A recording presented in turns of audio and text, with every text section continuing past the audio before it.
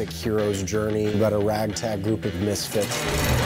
Dungeons & Dragons' Honor Among Thieves trailer is ripe with a bunch of Easter eggs and callbacks to the iconic tabletop game. Fans of the franchise were able to find out a bunch of these, and star Regé-Jean Page even revealed a few exciting Easter eggs that we're sure fans will want to know all about. In today's video, we'll discuss some of these and more. So let's dive right in. First off, Regé-Jean Page revealed some exciting Easter eggs from the Dungeons & Dragons Honor Among Thieves movie. While fans have been having a blast figuring out all the fun little Easter eggs since the film's trailer dropped back in July, it turns out fans aren't the only ones revealing these cool little nods. Star Regé-Jean Page did an interview a while ago where he talked a bit about his character. He's going to be playing a Paladin in the movie, whose name is Xenk. Page talked a bit about the character's outfit and the symbol that we saw on his head in the trailer. While the actor didn't want to go into too many details, he did state that the symbol is actually an Easter egg and a spoiler. He wanted to stay clear of any deep spoiler territory, but added that the symbol is a significant and firm part of his character, and all of this will be uncovered when the movie dives into his backstory. Paladin characters tend to be one note in most fantasy series, but it seems that the writers of Dungeons & Dragons Honor Among Thieves have focused on providing Xenk with a lot of dimensions and layers. Regé-Jean Page stated that this allowed him to play around with the character a lot more. He hinted that super fans of the franchise might be able to understand what the symbol means, but he wasn't going to confirm anything by himself just yet. Fans have been debating with each other on what the symbol means since the trailer came out, and it'll be interesting to see who ends up being right when the movie finally releases. Next, let's discuss some of the main things fans might have missed from the Dungeons & Dragons trailer. And that allows us to have as much fun with this as we can. You've already made the plan, so... If the existing plan fails, I make a new plan. So you make plans that fail? No. He also plays the lute.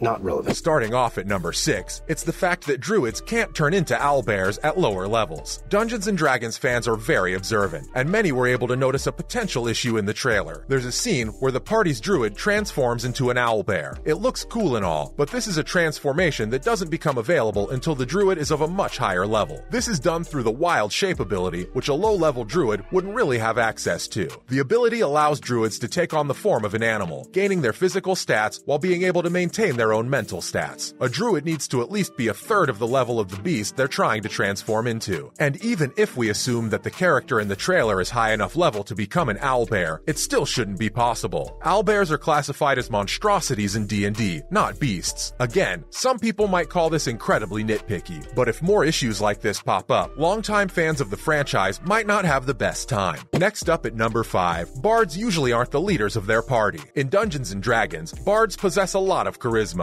Their ability to cast spells centers around that stat, and so it's pretty important for them. They also tend to be incredibly squishy, making it a good idea to invest some stats in dexterity. This can help them avoid getting hit. Because of their stat distribution, they aren't really the first option that comes to mind when selecting people to lead the party. But in the trailer, we noticed that among the classes present in the main party, none of them are intelligence focused. This means that the bard, being the leader, as we saw in the trailer, was probably because there wasn't anyone else better suited to take the role. This could be troublesome for the group though, since bards typically don't make great leaders and have a tendency to get in trouble most often. Anyone expecting them to have genius level planning will probably be let down quite easily.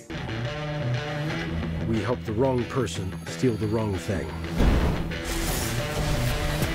Back on to number 4, the trailer might have given us a glimpse of a black dragon. An interesting shot from the trailer shows us a scary dragon raining fire on a cavalry. While the shot is quite brief, and it isn't exactly clear what the color of the dragon is, we think this is a black dragon. This is mainly because of the fact that its breath attack comes out as a viscous dark substance before it catches fire. The one we saw in the trailer might not be an ancient black dragon, but it's still very dangerous. Dragons are fearsome creatures that don't tend to be too fond of humans. There are plenty of monsters in the D&D trailer, but we still think that a black dragon is something that the party is going to want to avoid at all costs.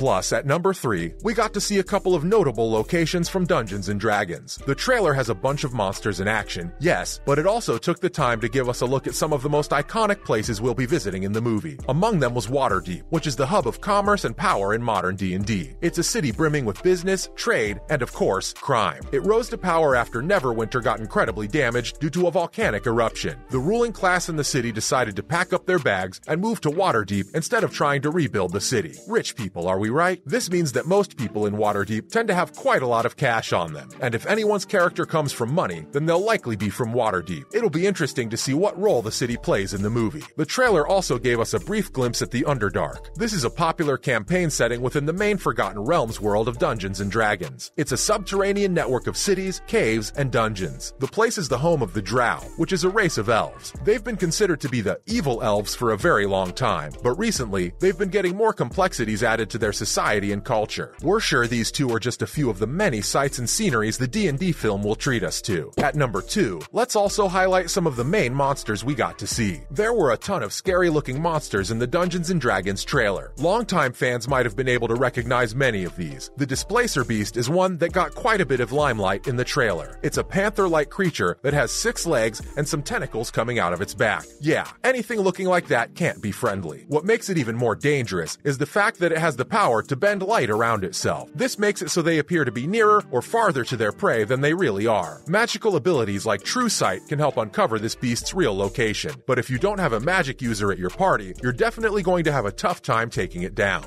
The trailer also gave us a good look at a Mimic. This is a classic monster from D&D, which has also managed to find its way into other games like From Software's Dark Souls franchise. Mimics are monsters that take on the appearance of mundane objects, but if they're ever disturbed, they reveal their massive mouth that is filled with sharp teeth. They can eat up their prey whole, which shouldn't be surprising considering just how big that jaw of theirs is. Their tongue also has an adhesive saliva that makes it so you're not getting away from it too easily. We wonder what unlucky party member makes the mistake of disturbing the Mimic we saw in the trailer. Finally, at number 1, you really shouldn't be jumping into a gelatinous cube. In one of the scenes from the trailer, we saw the druid, Doric, and the sorcerer jump into a gelatinous cube to avoid the Displacer Beast they were fighting. If you're a longtime D&D player, you'll probably know that this is something that you really shouldn't be doing. This is because while inside of the cube might look super cozy and safe, it's anything but that. The gelatinous cube is an iconic D&D monster that's known to paralyze adventurers and dissolve them using the acids that are found inside of it. Anyone that makes the mistake of entering it and getting stuck will slowly turn into paste as their body will literally dissolve due to the acid. Yikes. And so the druid and sorcerer from the trailer definitely made a rather rookie mistake, thinking they'd be safe inside the cube. Hopefully, the rest of their party members can help them out before they're dissolved. That's a wrap for this video. What are your thoughts on Regé-Jean Page revealing these major Easter eggs in Dungeons & Dragons? Comment below, give this video a thumbs up, and subscribe to our channel for more videos like this. See you in the next one.